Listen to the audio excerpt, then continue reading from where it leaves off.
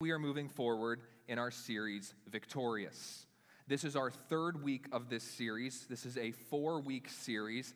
And in this series, we're talking about the power and the importance of the cross. We're talking about the victory of the cross that has been made possible in Jesus Christ. And last week, our focus was living the cross. The week before, our focus was just getting into the beginnings of this conversation of the victory that has been made possible in the cross.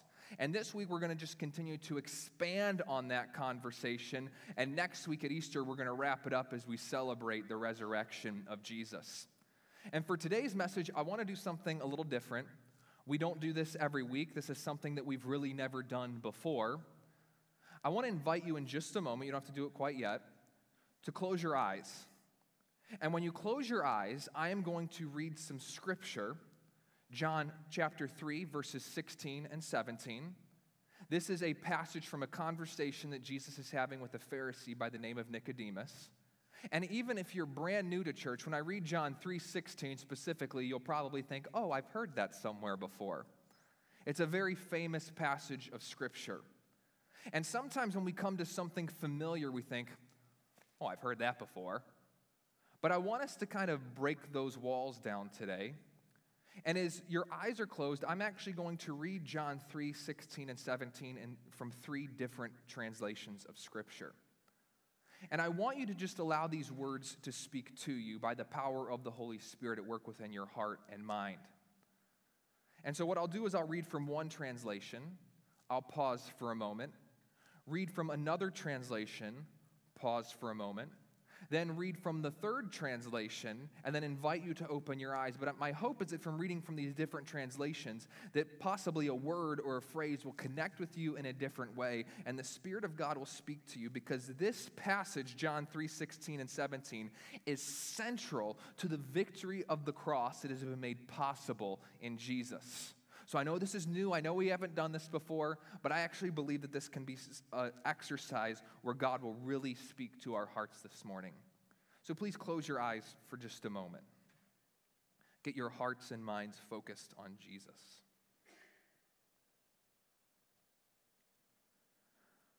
For God so loved the world that he gave his only begotten Son, that whoever believes in him shall not perish, but have eternal life. For God did not send the Son into the world to judge the world, but that the world might be saved through him.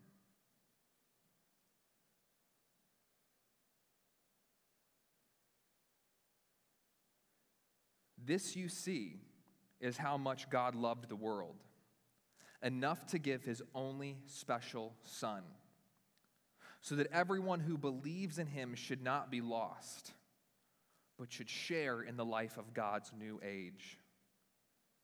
After all, God didn't send the Son into the world to condemn the world, but so that the world could be saved by him.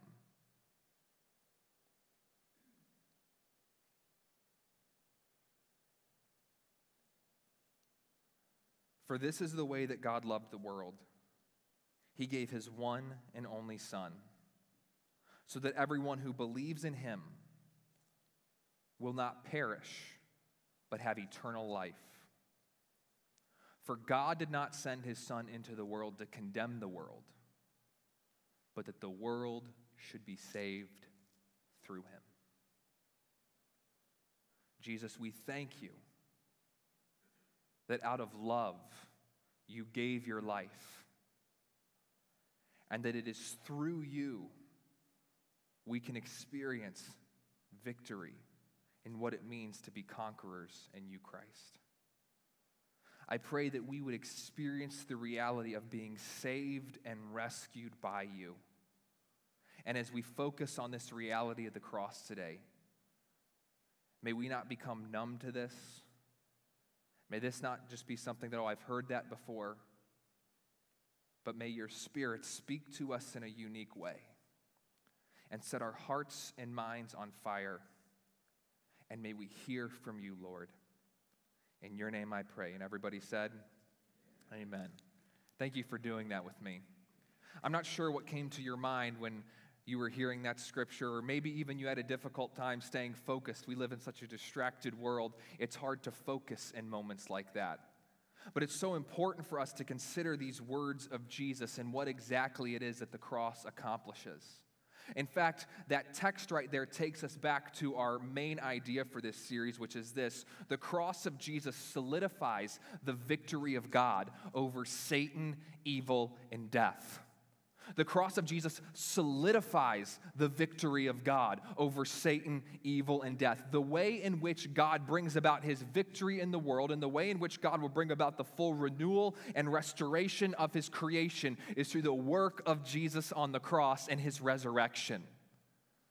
And so what I want to do is make a couple of observations about this very idea that come directly from John 3, 16, and 17. And for those of you who've been following along in this series, you might for a moment think, Scott, we're getting a little redundant here. Don't worry, we're going somewhere, and there's something really important for us to take from this. So the first concept is this: God loves and God gives.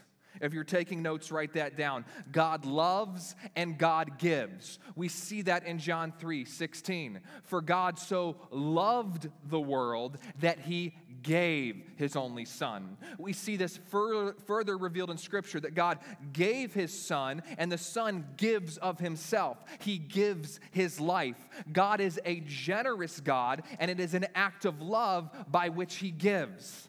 God loves and God gives. We looked at this passage last week, 1 John chapter 4, verses 9 through 10. By this the love of God is revealed in us, that God has sent his one and only Son into the world, so that we may live through him. In this is love, not that we have loved God, but that he loved us and sent or gave his Son to be the atoning sacrifice for our sins. God loves and God gives. God loves the world so much that he gave his Son. Is there a little bit of a clicking coming through my mic? I thought I heard something. We're good? Perfect. I just get distracted sometimes. John 13:34. Jesus says this: I give you a new commandment, to love one another, just as I have loved you, you also are to love one another. So this love that we experience from God as a result of the Son loving and giving of himself is now a reality that we now embrace, and we are to embody, and we are to live in. So not only are we loved by God, but then we are to be representatives of that love. We are to embody that love. We are to live out that love. So the love that we experience from God is not just for me to hold on to for me. You are not just saved for the sake of yourself, you're saved for the sake of others as well. We are to love in community. Secondly, we see God gives. Jesus says this very clearly in John chapter 10.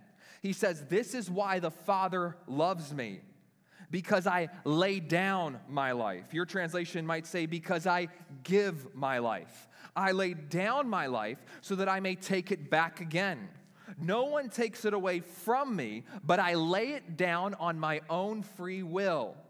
Notice Jesus says, hey, nobody can take it from me, but I give my life.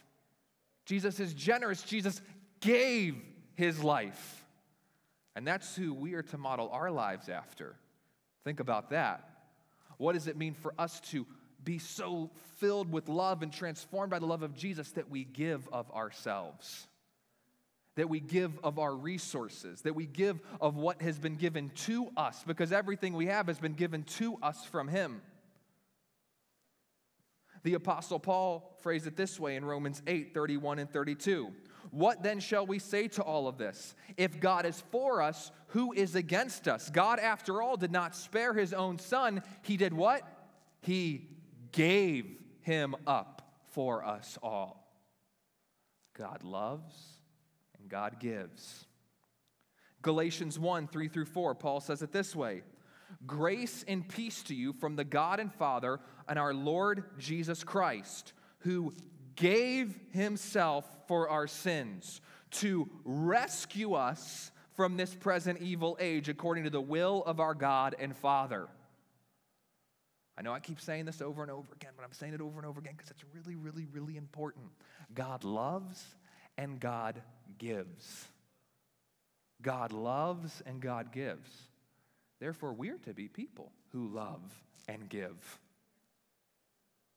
But Galatians 1 takes us to our next idea. God rescues. God rescues. Do you know if you have come to know Jesus, you are a part of God's rescue mission? Not only have you been rescued by him, but he commissions you to go be a part of rescuing others. You are on God's rescue mission. You have been rescued by him. We have been rescued to be on the rescue mission. But this brings up an interesting question. Who or what have we been rescued from? Who or what have we been rescued from? Mark chapter 10, Jesus is in an interesting conversation with two of his followers, James and John. And it starts off like this in Mark 10, verses 35 through 36. Then James and John, the sons of Zebedee, came to him and said, "Teacher, we want you to do for us whatever we ask." He said to them, "What do you want me to do for you?" A couple of things here. First of all, because we find out that they said this publicly in front of the other disciples, in front of their other friends. Could you imagine going up to the leader you've been following and just saying, "Hey, you, I want you to do whatever we ask. Whatever I want you to do that for me." Could you imagine saying that to Jesus? Now, Jesus does tell us to ask, so I kind of get where they're coming from, but they say this in front of everybody. Hey, we want you to do whatever. And then consider the gracious response of Jesus. What do you want me to do for you? Isn't that kind of crazy that that's how Jesus responds to them? What do you want me to do for you? And their answer is so revealing as to the disposition of their own heart, but it's also revealing because we have to ask ourselves, how would we respond if Jesus said that to us?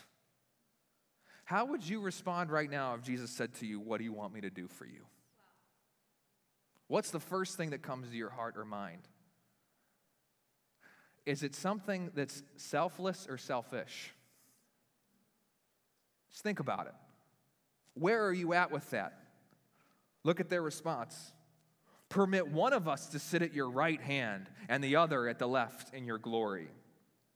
And the other followers, they start getting upset at this point. And a lot of people believe they start getting upset because they weren't the ones to ask before them.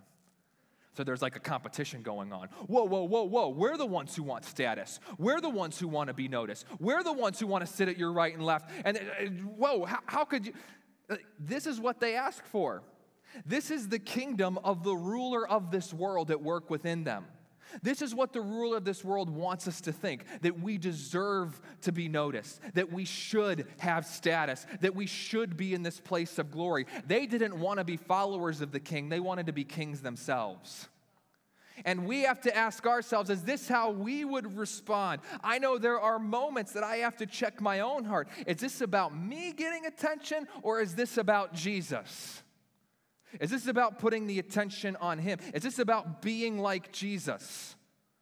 And we start to see here, this is what Jesus came to rescue us from.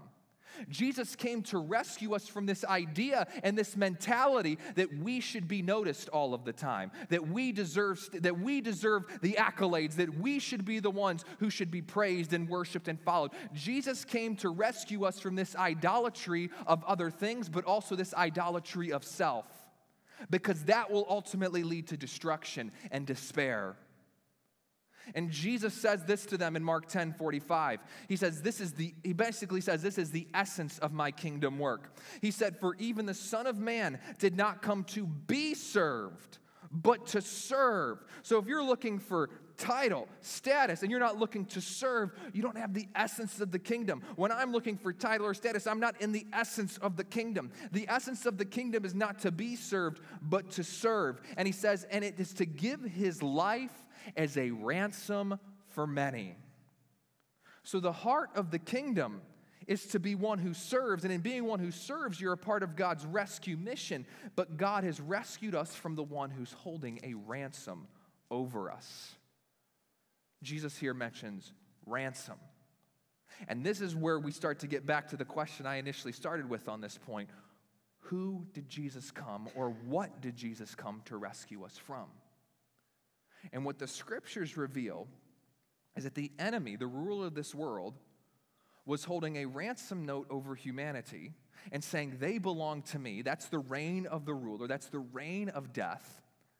And Jesus, in giving his life in our place, outsmarts the enemy by the power of love and through the power of his death, burial, and resurrection. Because the enemy was blinded by love, he couldn't really see or understand what was happening. If he would have known what he was doing by putting Jesus to death, he wouldn't have done it. But he doesn't understand love. He doesn't understand generosity. And so Jesus came to save us, and he outsmarted the enemy on the cross. That's how the Apostle Paul phrases this in 1 Corinthians chapter 2. He said, instead we speak the wisdom of God hidden in a mystery that God determined before the ages for our glory. None of the rulers of this age understood it. They didn't understand it. If they had known it, if they would have understood it, if they would have seen what they were doing, they would not have crucified the Lord of glory. But just as it is written, things that no eye has seen, or ear heard, or mind imagined are the things God has prepared for those who love him.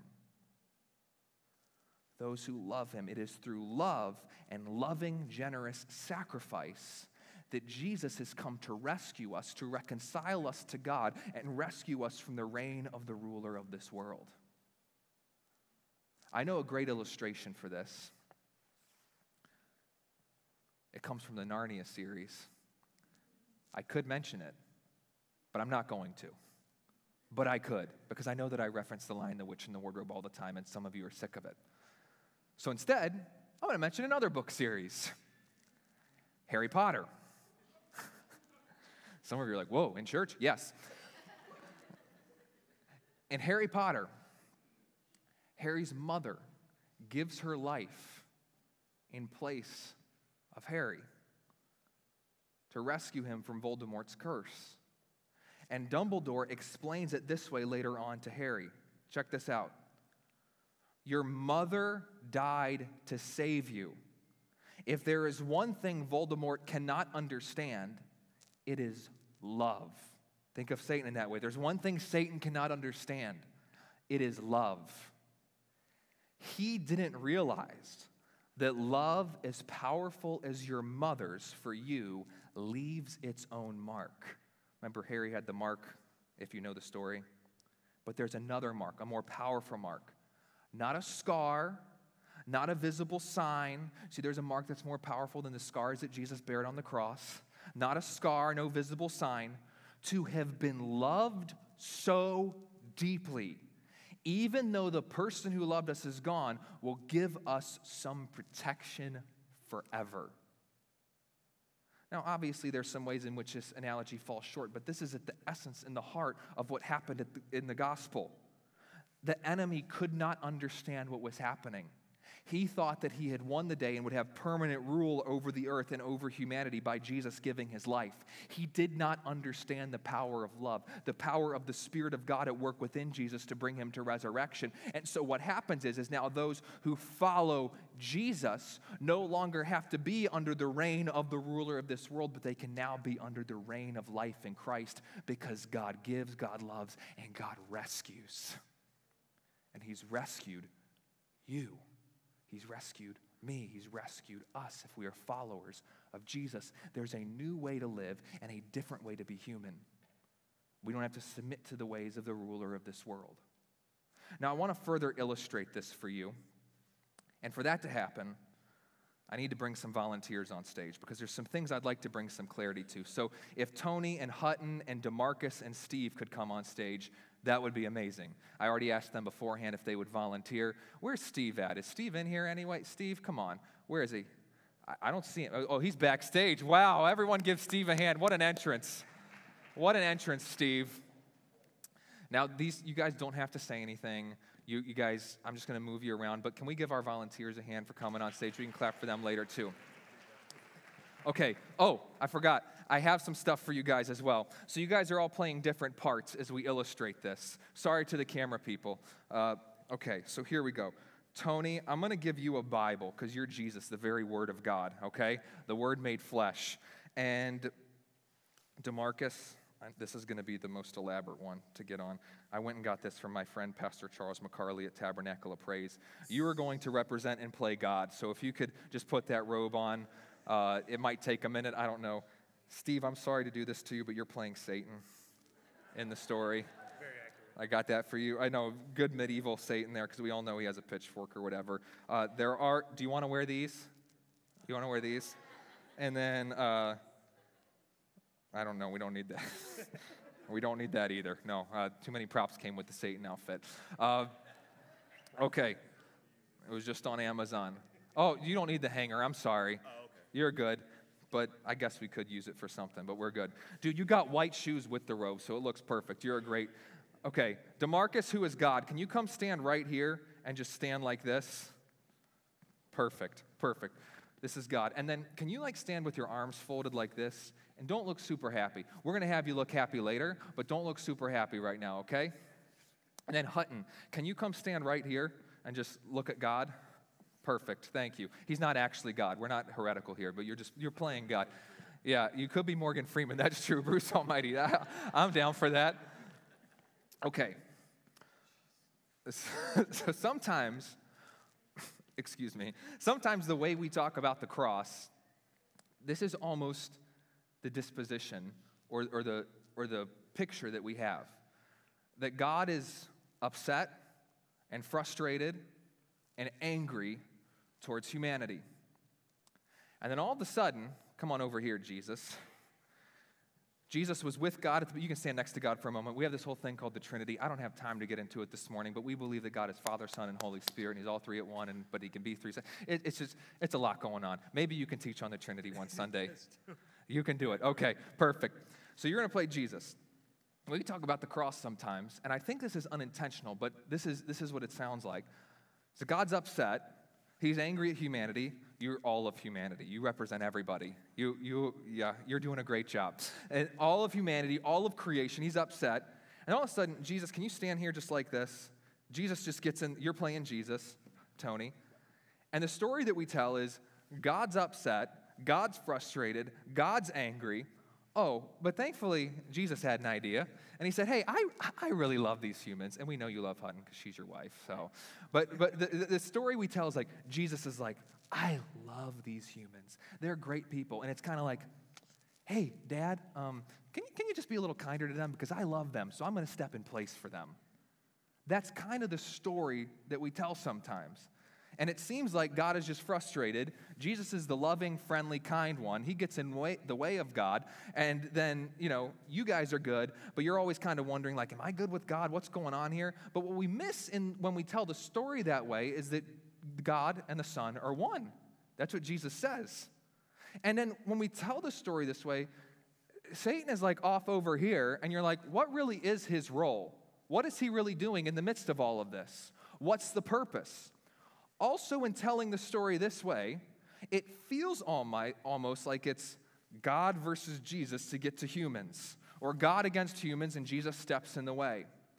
And where this idea comes from, or this thought, I don't know if it definitely comes from this, but it comes from kind of this idea that, I'm sorry, I'm preaching, you're in the middle, I'm sorry, I hope I don't spit on anybody, hopefully we're okay. One of the things we say, and I'm about to say something that if you've been in church a long time, it might sound a little obscure, it might sound a little strange. Just give me some grace. I'm going to roll it back and explain it. Are we good? Okay. So one of the things that we say it in our songs, we say it in conversations, we say, God poured his wrath out on Jesus. Now, this is one of my Bibles. I have a lot of them at home. This is going to sound a little obscure, a little strange, a little different. Do you know there is not one verse in all of the Old Testament or New Testament, and I can say this confidently, any translation, there is not one verse that says God poured his wrath out on Jesus. Not one. Here's why this is important. we don't need to develop this idea that God is just angry at Jesus for no good reason, and so he just gets angry at Jesus and upset with Jesus. He's just mad at Jesus, and he's mad, and so he's just angry, and so he has to pour out all this frustration. I would have you do like a fake punch or something, but we don't need to go that far. So he just pours out all this frustration. So he's just so angry. He's got to do this, and it feels like in this scenario that Jesus is rescuing us from God. So now, some of you might be thinking, okay, Scott, but a lot of people who are faithful followers of Jesus, who talk about God's wrath being poured out on Jesus, so where does that idea come from? And that's a really good question. And it's a meaningful question. The idea comes from Matthew chapter 26, verse 39. In Matthew chapter 26, 39, Jesus is praying before he faces the cross. And he prays this. Going a little farther, he threw himself down with his face to the ground and prayed, "My Father, if possible, let this cup pass from me, yet not what I will, but what you will." Jesus says, may this cup pass from me. Many scholars and theologians throughout history have said that that cup that Jesus talks about is in reference to God's wrath that is talked about in the book of Jeremiah, Isaiah, and Psalms, and other Old Testament passages.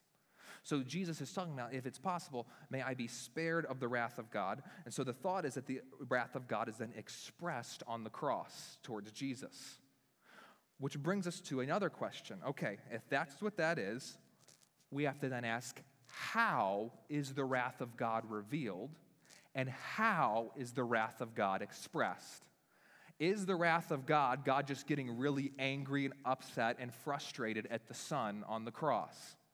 And I would suggest to you that when we look at the scriptures, we do see something called the wrath of God on the cross, but it's expressed in a way that's maybe differently than what we would have previously thought about it. We're going to bring you over in just a moment, Satan. You're doing good over there standing. Thank you so much. The Apostle Paul actually talks about how the wrath of God is applied or expressed in Romans chapter 1. In Romans chapter 1, the Apostle Paul says this in Romans 1:18, "For the wrath of God is revealed from heaven against all ungodliness and unrighteousness of people who suppress the truth by their unrighteousness."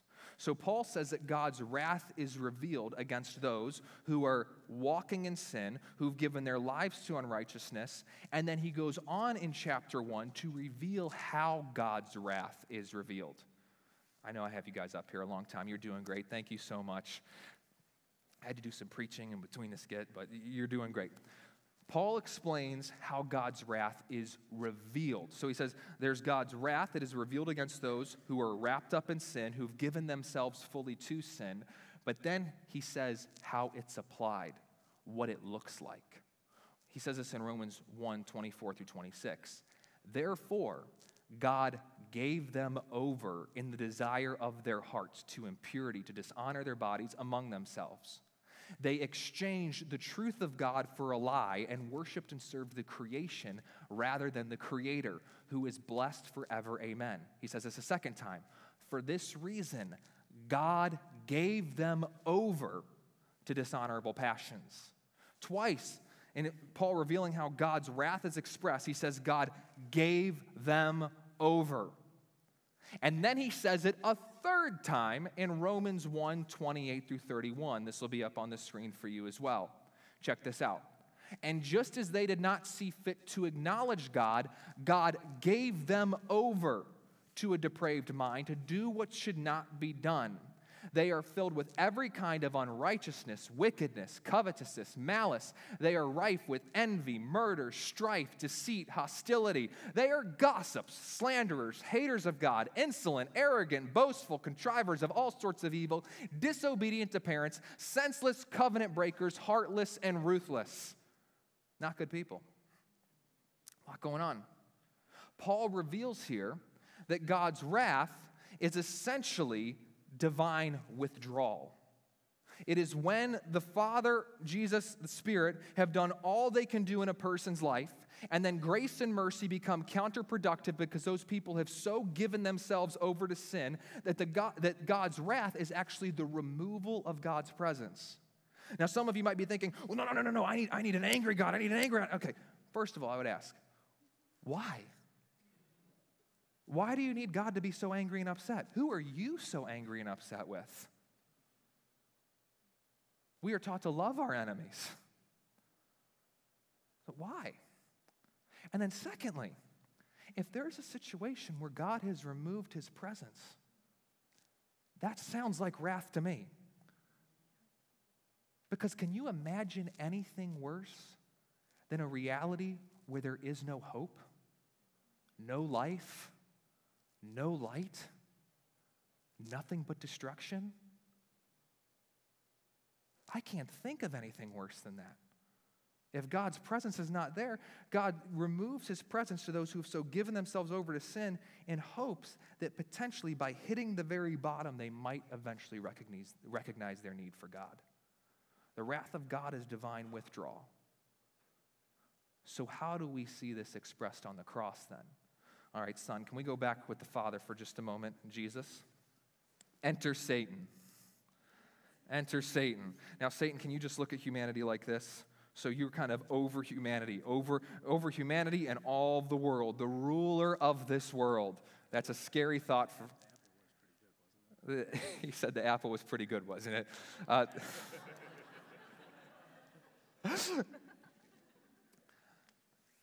So what happens on the cross is the Father, let's do this. We're going to have big loving arms open with a big smile on our face. If you can't keep your arms up the whole time, I get it, but you're a strong dude. You got this. Just keep them open. This is the Father's disposition towards humanity and to the world. Love, giving, and generosity. But humanity has been enslaved by the ruler of this world, Satan. So what the Father does, sorry, you're a good guy, Steve. What the Father does is out of love, he gives the Son. So the Son comes over here. You can stand in front of the humanity in the world here. Gives his life in place of humanity. The enemy thinks he has won the day, and the Son becomes his very antithesis. 2 Corinthians 5:21 says this, God made the one who did not know sin to be sin for us. Jesus became sin itself on the cross. And so what happens, and according to Romans 1, when humans or someone becomes sin, what happens? God withdraws. He removes his presence. He removes for a moment. Then we see in the story that the darkness came over the land. And this is why we see this, Matthew chapter 27, why the Son screams out, my God, why have you forsaken me? So the Father withdraws, the Son gives his life in humanity's place. The enemy thinks he has won. He thinks he is victorious. But sorry, you're not. In fact, what happens is through the power of resurrection, can you turn this way? Yes. Hold the Bible in one hand, hold your hand out in another. Hold your hand out, this hand out. Those who now believe in the Son, we can hold hands. Are you guys good holding hands? I mean, you're married, so you're good. We've never held hands, ever. Oh, my goodness. I don't do marriage counseling. So what happens is then the Son, through the power of resurrection, Father, we can turn back around. The Son then can carry those through the victory of the cross to a new reign, a new domain. He is defeated. So what this means is those who now are in the Son and follow the Son and have given their life to the Son can now live in the power of victory in this life and in the life to come. So yes, there is a future hope and resurrection and restoration of all of creation that will happen in eternity, but this new life as kingdom citizens begins right here, right now, which means that humanity that is in Christ is now walking around in the world in enemy-occupied territory and bringing about a kingdom message and kingdom life and kingdom hope, and you are now empowered by the Son being empowered by Tony, with you is you are now empowered to bring the message of life, hope, and light through the power of the Holy Spirit all throughout the world in enemy-occupied territory, and you are now the Son giving this message of love and generosity and rescue to humanity to carry out the role and the domain of the kingdom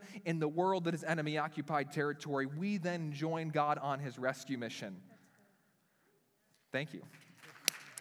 That's why Colossians 2, turn back around. You've been defeated. Colossians 2, 14 and 15 says this: He has destroyed what was against us, a certificate of indebtedness expressed in decrees opposed to us. He has taken it away by nailing it to the cross. What did he do? He disarmed the rulers and authorities. He made a public disgrace of them, triumphing over them by the power of the cross. Hebrews chapter 2, the author of Hebrews says it this way: Therefore, since the children share in flesh and blood, he likewise shared in their humanity, so that through death he could destroy the one. You destroyed him. You took him out. You could destroy the one who holds the power of death. You will die in this world, but you'll experience life to come, eternal life. That is the devil. Sorry, I don't mean to be, that is just for illustration. I don't feel like I should be a worship leader anymore. He wants to sit down for the worship team. No, you're a great worship leader, honoring Jesus. Thank you. And set free. You have been set free. Those who were in slavery all their lives by the fear of death. And 1 John 3:8, John says this: The one who practices sin is of the devil, because the devil has been sinning from the beginning. For this purpose, the Son of God was revealed to do what? To destroy the works of the devil. Reconciliation. And then you make humanity ministers of reconciliation and enemy-occupied territory as ambassadors of Christ. We have been rescued. And it's a message of love. It's a message of hope. It's a message of truth and life, that the Father loves the world. The message is not for God so hated the world that he killed his only son. That's not the message. The message is God loved the world so much that he gave his only son. So whoever believes in him will not perish but have eternal life. And Jesus says in John 17 that eternal life is that they know me. So that eternal life begins now and exists in the future resurrection and the age to come. Amen? Amen. Can you guys give them a hand? Thank you all so much for joining us up here. Thank you for playing your parts. Thank you so much. Here, you can take this if you want. Thank you so much. Enjoy it. Can I have that Bible, actually? I'll need that for a moment. Thank you so much. Appreciate it. Give them a hand again. They were incredible. That's the power of the cross. So I'd like to end this message with where we started. John 3:16 and 17. For this is the way God loved the world. He gave his one and only Son, so that everyone who believes in him will not perish, but have eternal life. For God did not send his Son into the world to condemn the world, but that the world should be saved through him. He came to rescue, save, redeem, and forgive. And it is from that we become rescued, saved, and redeemed, and forgiven people. So as God has loved, given, and rescued us, may we become people who love, give, and are a part of his rescue mission for others. Let's pray together.